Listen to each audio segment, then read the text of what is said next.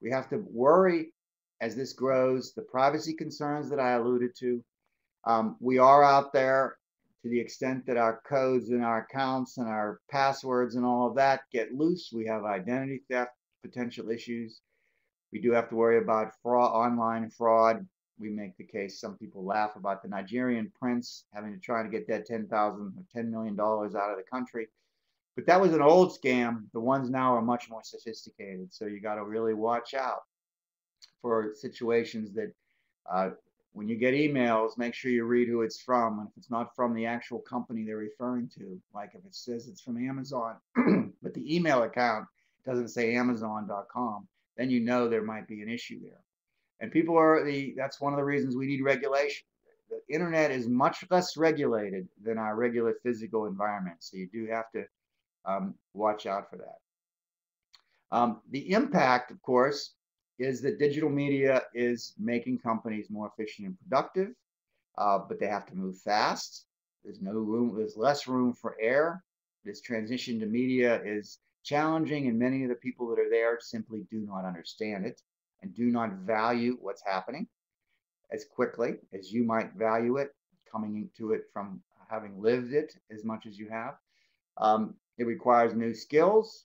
This is a real advantage to younger people. There's a blend of traditional and digital that has to be in place, but you have to understand both.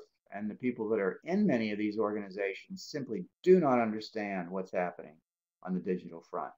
You have a tremendous advantage there, particularly if you could learn to work with the traditional people and bring social media into the mix. You have a real strong career potential in that scenario.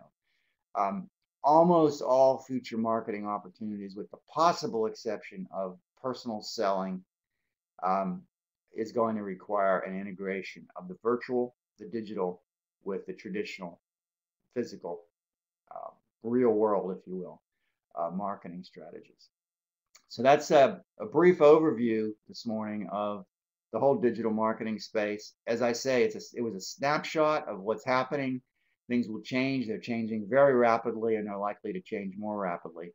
So there's a real opportunity for young people to go in there and get this right for all of us. So we all get the products we want, but we get to maintain our privacy, and we don't, and we feel comfortable. And that the commercial world is an exciting one as we go forward. With that, I'll wrap it up. If there are any questions, I will be here for a few minutes. And otherwise, have a great weekend, and I will see you all on Monday. Take care.